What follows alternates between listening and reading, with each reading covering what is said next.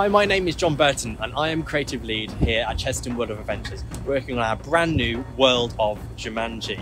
So just behind me, what you can see is the world's only Jumanji themed roller coaster, Mandrill Mayhem. So this roller coaster is really unique for Chessington because it has an inversion, which means you're going to go upside down. And also it's a launch, which means we're going to be sending you 42 miles an hour in one quick swoop.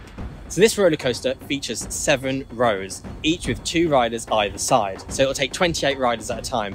And what's really unique is it has different seating positions. So at the front of the train, we've got some seats facing forward, and at the back, some seats facing the other way. So it's really re-rideable because there's different places you can sit to experience the ride in different ways.